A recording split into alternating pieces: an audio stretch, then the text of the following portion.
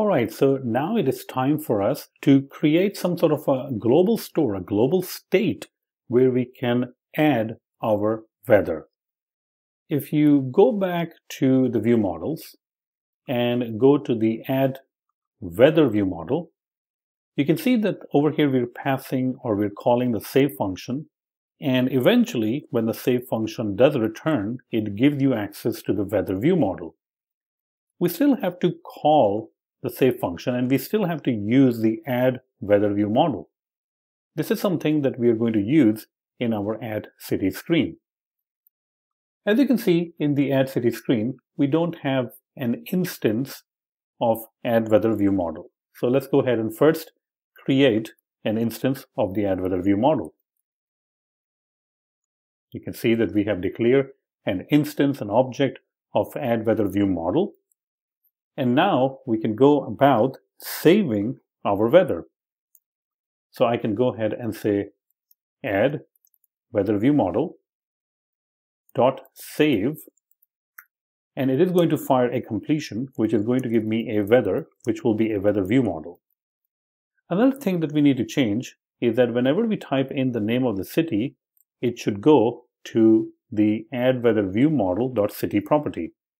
So I can go ahead and say over here add weather view model dot city. And this means that anytime we are going to write something in a text box or a text field, the add weather view model city property is going to be populated. This means that we don't really need this city property that we declared on line number 13, so we can go ahead and delete it. Great.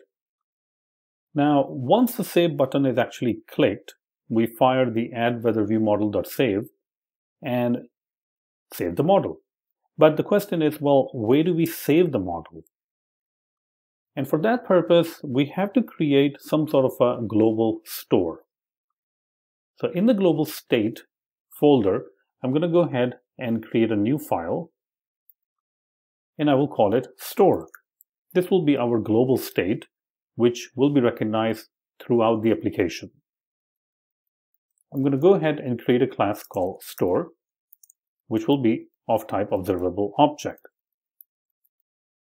Next, I'm going to go ahead and create a list, an array of weather view model.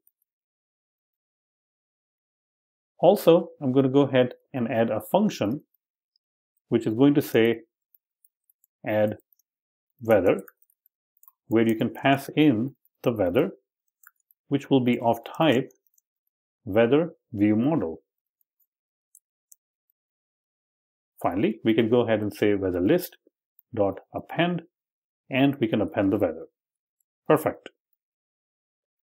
Now we want to inject this store object as a global object. This means we have to go back to our weather app, SwiftUI app, and as you can see over here that we are calling our home screen, which is the weather list screen, but we're not injecting an environment object. So let's go ahead and do that. And go ahead and create an instance of the store and pass it there.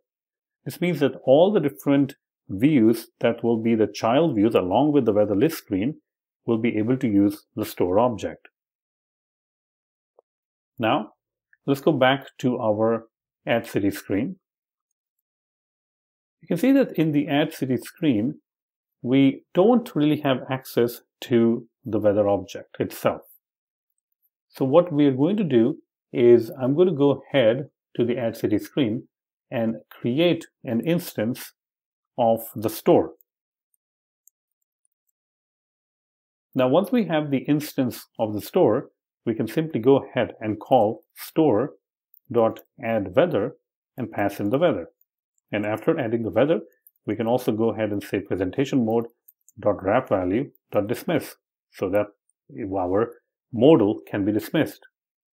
Now, one other thing that you need to do is you need to make sure that for the add city screen, you are injecting the store inside the Xcode previews.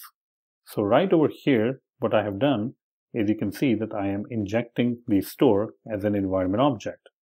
If you don't do that, then your Xcode previews are not going to work correctly. The other thing that we need to do in our code is, remember when I said that in the weather app SwiftUI, kind of like your root of your application, we are injecting the store, and we are injecting the store to the weather list screen view. This means that the weather list screen view, as well as all the other controls or views inside the weather list screen view, will have access to the store. But they have to be the child of weather list screen. If you look at our code for the weather list screen, when we are presenting the add city screen, when we are presenting the settings screen, these are not really the child or children of weather list screen. These are different modals. So when you do that, the environment object that you have created, which is store, is not really available to the add city screen, and it's not available to the settings screen. So we need to inject that particular environment variable right here. Now, how do we do it? Well, in the weather list screen, we're going to go ahead and create an environment object, var store, just like in any other view. This store property is automatically going to get populated when the page actually loads, when the page runs.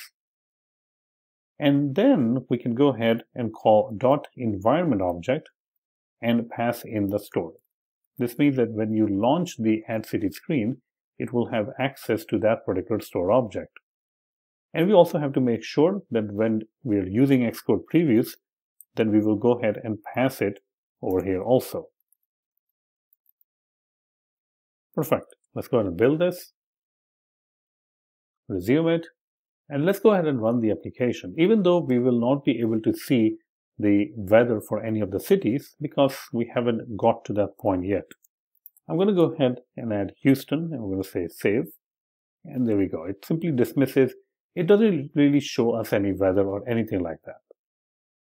So our next step would be to make sure that whenever the weather is added or the city is added, we find the weather based on the city, and then we take that weather and then display it on the screen.